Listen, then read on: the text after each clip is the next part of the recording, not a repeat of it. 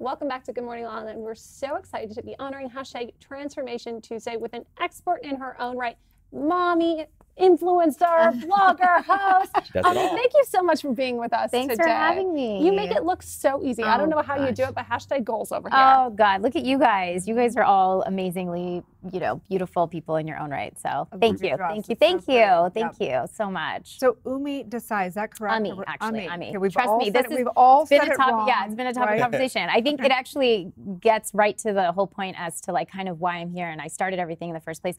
I'm Indian. Back in the day when I was growing up in the 80s, not to age myself, but when I was growing up, Umi was Amy. That's what people thought it was, and it was something that I had to kind of really. My mom, I remember, sat me down. She's like, "Listen, you're different, and you may not look different. People may think they don't know what you are, like very ethnically ambiguous.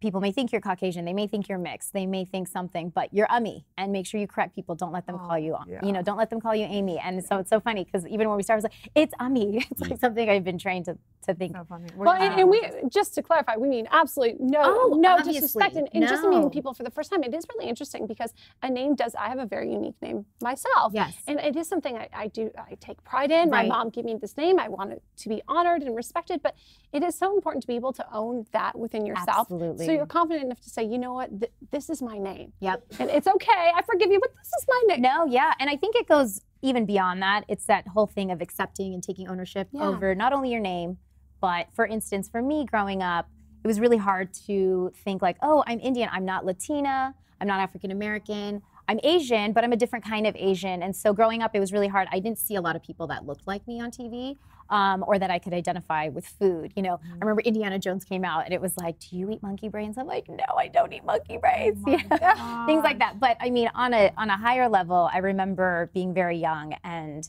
identifying a lot with beauty and not being able to always find when makeup was something that was introduced to me, not being able to find my tones, things that really complimented me because everything was just off a little bit. It was something for a different skin tone.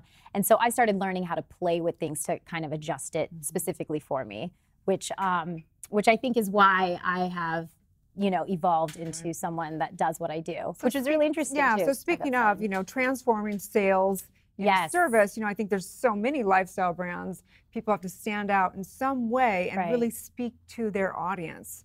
How do you really engage with them and then take them to helping them solve a problem? Well, I loved what you said earlier when you guys were talking and you were saying, it's one of those things where you realize you yourself are a commodity and you're trying to sell yourself and you're like, this is so weird. Yeah, I don't come from that age where I'm putting myself out there and I'm like taking pictures of myself. I also have 2 small kids who are probably like, what? At some point they're gonna be like, Mom, what are you doing? Mommy's crazy. Right, yeah, she's crazy taking selfies, exactly. And I think the reality is like you said, there's service behind the sales, right? So for me, I feel like I'm doing my audience a service. Like I have new moms that reach out all the time. They're like, I just had a baby. I gained 60 pounds. I don't feel good. I now have to take newborn pictures, and now I'm going back to work. Everyone has this idea. I remember postpartum 3 months. I'm like, at 3 months, that's when we go back to work. So I'm going to be able to fit back into my clothes.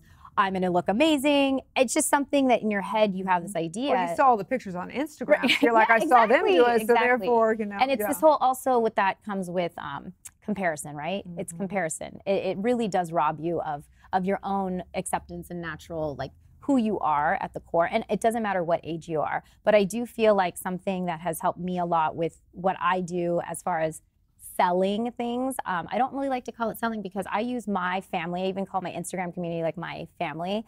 Insta-fam. Yeah, it's my Insta-fam.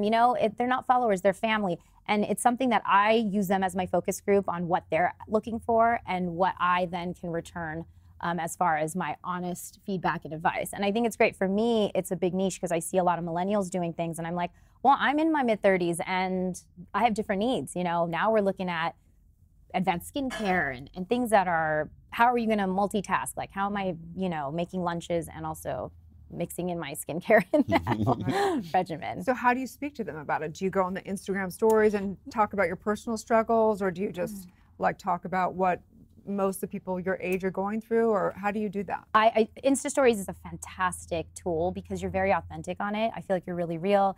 You have 15 seconds in each story to kind of just put it out there. And I've realized what people really want now is we're going back to the basics. It's not curated as much. You know, everyone loves a beautiful picture to look at on the grid, but really they're okay with me trying to do a tutorial and my 4-year-old walking big, Mom, you know, or screaming. And it's like, oh, wow, you're a real person. They want truth. Yeah. And they want engagement. And they want to see, like, I do these things with my daughter, Mila. We do like Mondays with Mimi, and we cook, and she'll be honest. She'll be like, this is not good, you know? And I think it's refreshing to not have that sort of picture perfect. Yeah. Yeah. And I think, and also I think what people seek too is just the diversity, right? I think diversity is a huge word right now. We're hearing a lot of inclusivity across the board, not only with color, but also age. And I think it's really great because women that are, I always call it the second awakening. It's like women in their 30s, a lot are having, are deciding and have the option to maybe leave work before they have kids, and then they come back and they're like,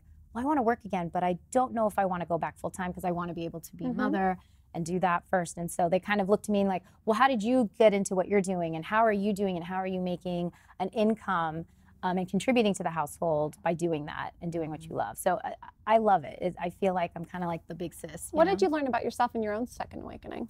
Oh, so much. Well, one was that I literally thought I was like, I'm gonna have kids and then I'm gonna be driving a minivan and that's it. I literally thought that that was gonna be me. And I realized that more than ever, I've never had more fire under my tush than I have after having children. Interesting. Having children was one of those things like I realized, and I think there are different buckets you can fall into, but I really fell into that bucket of like, I want to prove to my children and myself that I can do anything and everything that I want, you know, because now I look at them and they're starting to voice their opinions about like, I want to be a basketball star. And I'm like, well, okay. And I never want to deny them of their dreams, right? So I'm like, great, let's go play as hard as we can in everything we do. And I just feel like the same way that I teach them that, I want to kind of just be preaching, practice what I'm preaching. So I literally wake up every morning and kind of just, you know, put my big girl pants on and I'm like, I'm going to do this however hard it is. Well, in doing that, you've got some great projects you're working on right now. Tell us a little bit about that. Yeah, so I have some exciting things. Like I've been doing a lot of, you know, I guest host on a lot of great TV shows, which is really fun. And so I get to do a lot of expert tips on that. But a lot of great partnerships have come out of doing this. So with some large brands, some I can't talk about right now. But let's just say that it's something that is really exciting because I think when, in my position, when you have a brand that you have trusted and looked up to and used for so many years, and now they're coming to you to be an ambassador for you, I think it says a lot.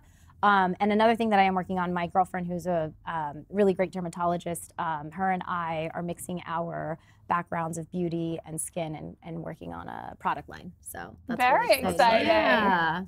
Well, congratulations. Thank you. So where can people find you? Okay, so you can find me on my website, amidesai.com, or on Instagram at amidesai. That's right. Check her out. Love it. Thanks, guys. Stay tuned. We'll be back with more on Good Morning La La Land.